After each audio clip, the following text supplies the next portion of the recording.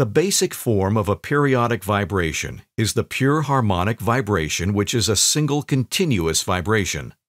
It is characterized by a single sinusoidal waveform.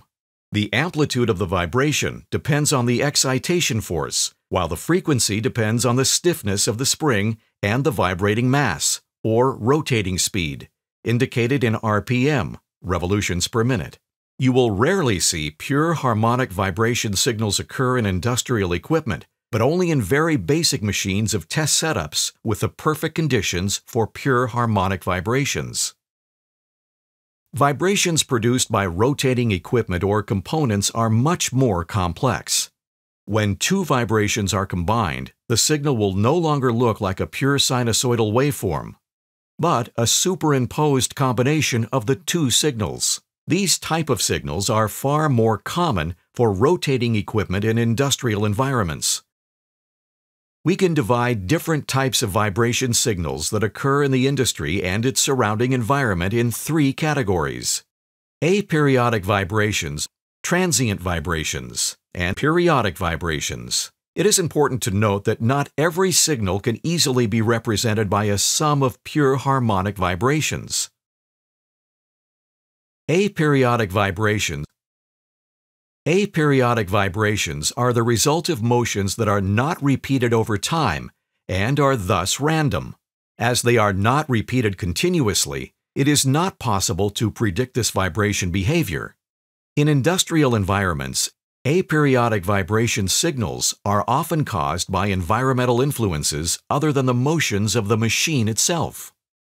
Examples of aperiodic vibrations are vibrations caused by earthquakes or driving off-road with a car. These signals are very difficult to interpret. Due to their aperiodic nature, they cannot be used to monitor the condition of rotating machinery. Transient vibrations. Transient vibrations are vibrations that occur under the same conditions but are non-continuous. As this type of vibration dies away with time due to energy dissipation, they can be observed only with vibration measurement equipment for a short period of time. An example of transient vibrations are those caused by an impact, such as the impact of a piston caused by the reciprocating movement inside the compressor cylinder or driving over a speed bump with a car. Another example of this excitation of resonance frequencies that might only occur during a startup of a machine. Transient vibrations can be repetitive, but are not continuously present. Periodic vibrations. Vibrations that are continuously present and repetitive are called periodic vibrations. Periodic vibrations are the most common form of vibrations on rotating machinery. The behavior of these signals are predictable and are therefore used for vibration analysis. Rotating equipment like turbines, electric motors, pumps, or ventilators are a common source of this type of vibrations.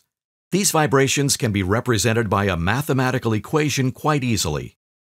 Note that the most basic form of a periodic vibration is the pure harmonic or single continuous vibration, characterized by a sinusoidal waveform.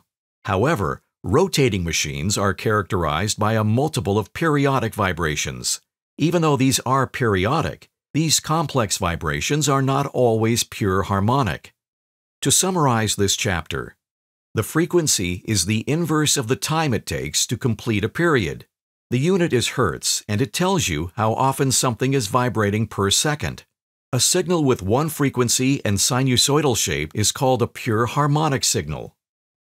Vibrations normally are consisting of signals with various frequencies combined. Rotating machinery typically generate periodic vibrations, which consist of multiple pure harmonic signals.